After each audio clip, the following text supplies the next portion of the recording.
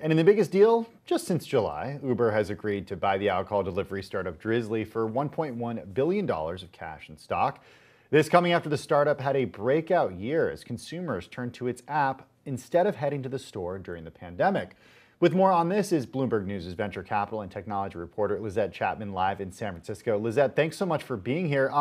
Let's talk about Uber shifting its strategy from transporting people to transporting food throughout the pandemic, a shift that boosted its delivery sales 125% in the third quarter. So the big question, how is the acquisition of Drizly in line with the company's shifting strategy? Well, what can I say? People like their booze. This was, this is something that, kind of makes sense. It's step with what, Dara Khosrowshahi, the CEO of Uber, has been saying for the past year or so, even before the pandemic. Khosrowshahi said delivery is growing, and they were going to focus just on delivery and rides. And you saw them sell this rapid succession of all of these kind of other bets that they had on, flying cars and self-driving vehicles and, even electric bikes, to just focus on these two main areas of delivering people and delivering stuff, and their bid to make good on their promise to turn a profit this year. So this is totally in step with what they've been trying to do.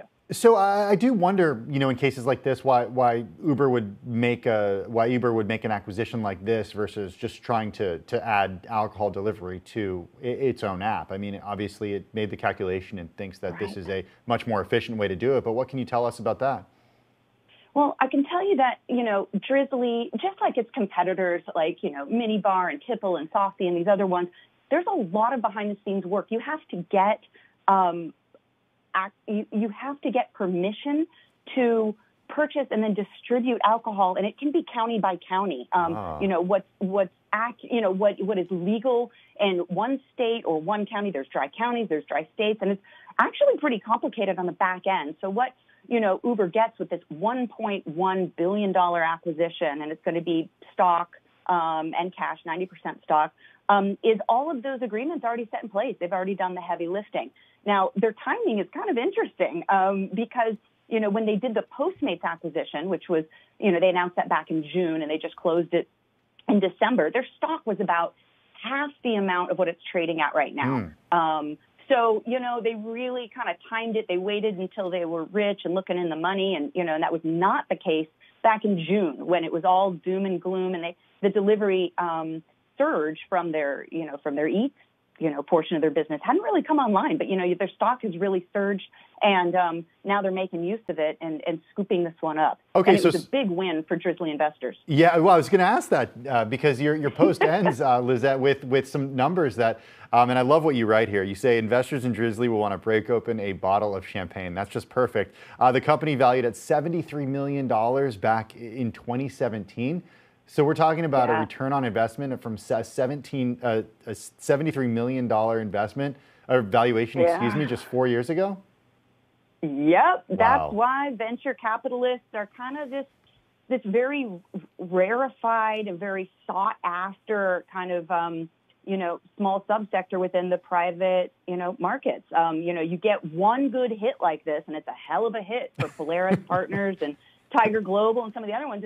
You get one good one, and you could have 99 dogs, and this one makes up for it. So that's kind of how the VC game is played, and you never know when the next one's going to come. So this, I'm sure they're celebrating today, we'll see how this works out. But yeah, maybe $1.1 billion is no small amount. Maybe an expensive bottle of champagne. What does this mean for people who use the Uber app, and what is next for Uber?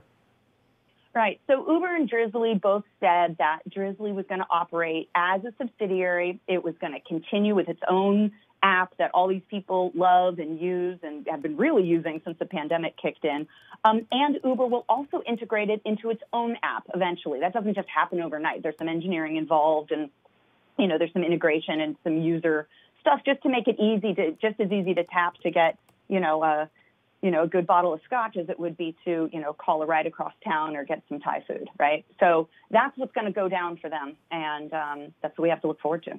Bloomberg News' Lizette Chapman. Lizette, thanks so much for taking the time and joining us right now on Quick Take.